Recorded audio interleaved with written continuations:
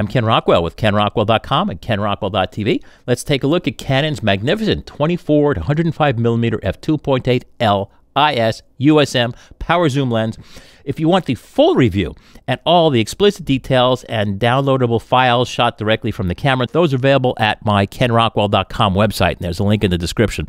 I certainly recommend you see that, as it's got every possible performance aspect is all charted out and measured in great detail. But for fun on YouTube, here we go. Canon's new 24 to 105 millimeter f2.8 LIS USM Z.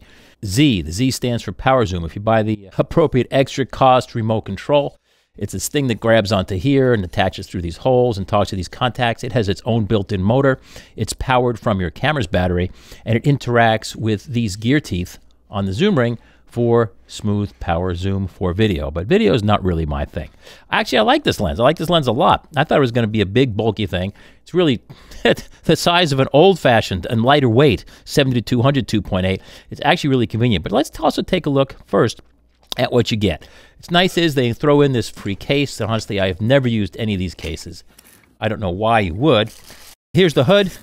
It's the usual plastic thing, which is completely ineffective. Look how tiny this thing is. The problem is you have a large zoom range, like 24 to 105. At the wide end, this might do a little bit, but at the tele end, doesn't do anything. I use my hand. I leave this back in the box in the case. Case has a strap. We've got some caps. Here's a tripod foot. The tripod foot can attach or disattach. The collar never comes off. That stays in the lens for good. This comes on like this. You can tighten it like that. To remove it, you want to push the release button, slide it forward, and you're good to go. One thing that's missing is the older lenses historically have always included a little 1/4-20 tripod socket on this little stub if you forget your foot. This doesn't have that, so you're never going to get to use that. But let's take a look at the lens. The lens itself is marvelous. Actually, I can hand hold this thing with one hand. How cool is that? It's not that big and heavy. One hand with my R6 Mark II. But let's take a look at the lens. It's all plastic on the outside, with the exception of the tripod collar. This is all metal. What's bizarre is, you won't notice. You know these marks that they usually have that lets you set it to 90-degree settings? Well, they're on there. Zoom in a little bit. They're on there, but they're not painted. There's no paint in there. It's all black. I would take some white out and fill those in. In fact, I probably will do that. I just haven't done that today. Everything else is plastic on the outside. The inside is gloriously, apparently all metal. It feels wonderful. The best thing about this lens that I wouldn't understand just from looking at it online before I actually got mine is that all of the other Canon lenses, except maybe the 100 to 300 2.8 that I haven't opened yet, that I also have, is they're all pumper zooms. They all get longer and shorter as you shoot and as you zoom. This, it's this one ring, and the beauty of it is just one simple fingertip. This is the most beautiful thing ever. It's a beautifully smooth and easy to work zoom ring. It also works just as easily pointed straight up or straight down. There's really no change in the balance of the lens. There's no creep. It's counterbalanced, which is a marvelous thing. A fingertip, that's all you need while shooting. I love that. As I said, this is all plastic, and these are gear teeth for use with, you know, it's funny, a follow focus rig that we call it in the movie biz, but considering this is an electronic focus ring, I'm not sure how effective this lens, which is intended also for shooting video with all these various features, how well it's going to follow focus on a follow focus rig if this is just electronic and kind of loosey-goosey. It's interesting that this is the first aperture ring I've seen in any electronic Canon lens for a very long time. The odd part is that it only works for shooting movies. You have to unlock it. This is a spring-loaded little iris. You have to push that forward so you can get it out of the A position. Now you can set this. Apparently it goes in 30 seconds of a stop, so you can get smooth transitions and not see the shifts in brightness as you change this. However, this does not have any effect when shooting still. Since I'm a still shooter, that's what you get. It's got a focus limiter. I've never used these. This keeps it from focusing closer than a meter.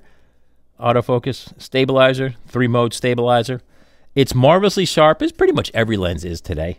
It's ultra sharp. The beauty of it is that, honestly, my 24 to 70s, I'm always at the 70 stop. 70 is lame. It's not good for anything as far as I know. I mean, this is all a matter of artistic intent. But 70 millimeters is not tell. It's barely normal. It's kind of a waste of time for me. I'm either shooting at the down at the 24 or 16 millimeter end, or I'm shooting at like 150. So The fact that this gets out to 105, it's only 50% longer than 70, which is actually a pretty significant amount. However, I find it 200% more useful. So this is far more useful than all my 24-70s. And I'll admit that actually I usually shoot the RF 24 to 240 millimeter lens just because it lets me shoot everything. And I personally don't need 2.8. Those of you who do, that's why you're looking at this lens. 2.8 was very important back in the days of film, because back in the days of film, ISO 50 was the good film, and by the time you went to 100, you're already making some compromises, so you really wanted to shoot at the slowest ISO possible, which meant you're using 2.8 a lot. Today, I don't find it that important. If I want soft backgrounds, well, I'll grab a longer lens. Honestly, I usually use the 100 to 400. It focuses ultra fast. It focuses faster than my own eyes. If I want to focus from a macro distance out to infinity, it just does it, and it's silent. There's a little bit of clattering that you can hear in a very quiet environment. That's just the lens starting to move, but the actual motion, silent. Love that. So this lens, I was surprised. I didn't think I was going to like it. I thought it was going to be one of these big poser lenses that Canon seems to like to do, but honestly, love this lens. It's hard to find. The way you get this is you order it and you be patient, as I did. Otherwise, you'll pay more for it used today, as in 2024. The full review with sample images and everything is up on my website, kenrockwell.com. That's where you can find everything about this lens with explicit samples you can download, full resolution straight from the camera, so you can see for yourself what it does. Thanks again for watching. Ken Rockwell and kenrockwell.com here on kenrockwell.tv.